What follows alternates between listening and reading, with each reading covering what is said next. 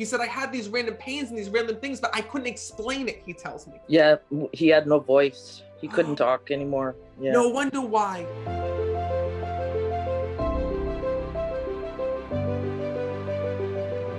Now, first of all, there's a couple souls that are here that are on the other side. Now, first of all, did your father pass? Yes. He's here when I'm connecting, because right away, he was rushing forward to the front of the line. And he says, Matt, I have to talk to her. I have to talk to her. And first of all, when I connect with this man, he's showing me that he had problems in multiple parts of his body here in this world when I'm connecting with him. And your dad says to me, Matt, he says, I want to let my daughter know, he says, that I am now fine on the other side, because he knows how worried about him you were here in this world, because there were always different issues and different health struggles that he was going through. Do you understand that? Yes. He also tells me that at the end, these health struggles started to affect his head as well. Because he keeps telling to me, my head, my head, my head. He says, for the first time, he says, I can speak to her so clearly, without pain, without frustration, without anger, without all of these things. And he also tells me that his family is so upset with the way that he died here in this world. He says to me when I'm connecting that there was an issue where you felt like the doctors weren't taking things seriously, or that they weren't understanding what was going on with your dad. My dad had ALS. He passed from that, but he didn't, they couldn't figure out what it was for the longest time. So they kind of used him as a guinea pig. So I got pretty upset with that. That would be why. Listen, your loved ones know the things that you're holding on to, the things that are causing you pain, the things that are causing you hurt, the things that are causing you grief. And your dad is saying to me, Matt, I don't want my daughter to think of me like this anymore, because I see that there were times when you were pleading with doctors, when you were pleading with nurses, when you were saying something is wrong. And your dad showed me when I'm connecting, like, you know, when you go and like they send you home, like with the papers that you have to follow and like give this medication at this time, do this at this time. Like he shows me like you getting sent home with all these papers, and your dad was on a slew of medications when I'm connecting, because he tells me they were always like changing his medications or the things that he was on. Yes. And he says to me, Matt, please know that my family did everything to keep me alive. But there's one thing that your dad wishes. He says to me, Matt, I wish that I could have helped them out in some way, because your dad didn't really know what was going on with him. He's telling me, he said, I had these random pains and these random things, but I couldn't explain it. He tells me. Yeah.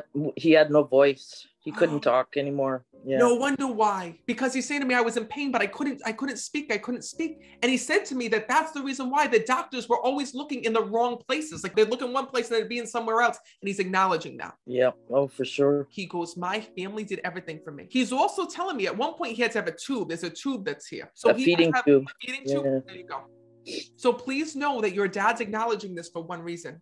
He says, Matt, I was kept alive solely by my family, he tells me. Your dad's telling me when I'm connecting, like, I feel like you were his nurse here in this world. Like the things that I'm seeing you guys doing would be things like a nurse would do here in the US. Yeah, I took care of him. I mean, I'm seeing you I see you with papers, like medical papers, like going through, like with the feeding, with like, he showed me like you cleaning the feeding tubes, like you doing all these random things that like a nurse would do. Your father showed me when I'm connecting, Matt, he goes, I had to watch my daughter every single day do all these things. And he's showing me literally it was 24 hours for you. And your father said to me that the moment that he got to the other side, he says, I realized all the stress that you were under, because I literally see that you were fine in front of your dad. You did what you had to do. But I see that there were times when you went into the other room and said, I can't do this anymore.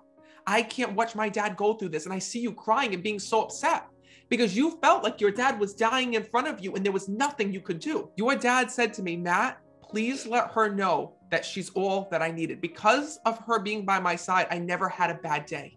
Even though you watched him suffer here in this world, he said to me, I felt such a close bond and so much love from my daughter. And he's acknowledging that. That's great. He tells me he wants to thank you for the way that you gave up your life for him at the end. Because your father goes like this. He says, Matt, do you know she still feels guilty over my passing? She still feels like she could have done more. And your father's like, how could you have done more? He goes, she gave up her life, Matt. The moment that your dad got sick, you dropped everything, because he's showing me that. And I see like you hadn't even seen your friends. You hadn't seen people. Like you didn't even have time to answer the phones. Like I see you telling people, I got to be there with my dad. Sorry, I can't leave the house. He shows me that you wouldn't even leave the house for 5 minutes to run an errand because you were afraid of leaving your father. Yeah, it wasn't safe.